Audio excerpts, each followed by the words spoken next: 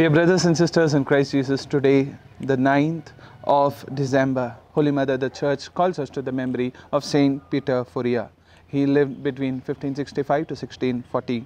Born on 30th November 1565 at Lorraine in France, Peter Fourier was educated at the Jesuit University, and later he became a canon regular at St. Augustine in 1585 and was ordained priest in 1589 and obtained doctorate in patristic theology in 1595, graduating brilliantly. For the field of his priestly labors, he chose the area of Matane Court. It was the poorest area, most corrupt and threatened by Calvinism. Within a few years, with his saintly example of personal mortification, austerity, loving instruction and fervent prayer, he had brought a complete spiritual reformation into that place. He organized the Guild of St. Sebastian for Men, Rosary Society for Women, and Immaculate Conception Society for young girls. For the spiritual instruction of the children, the good father of Matane Court composed a series of dialogues on Christian virtues to be publicly recited by children on Sundays. The poor of the parish being ever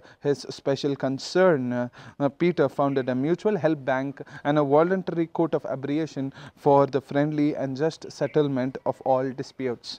In 1597, with the cooperation of Blessed Alex de Lac, he laid the foundation for the Religious Society of Women, and that really grew in large numbers, so that at the outbreak of the French Revolution, there were already 4,000 women in this congregation. In 1621, at the request of Bishop Toll, Peter undertook the reform of Augustinian Canons Regular, which eventually resulted in establishment of Canons Regular of Lorraine as a congregation of Our Saviour. In 1629, he was elected the Superior General of which in 1632. Peter Fourier, remarkable zeal and success in converting Calvinists can be seen, especially in the Principality of Salm, which was really filled with Protestants.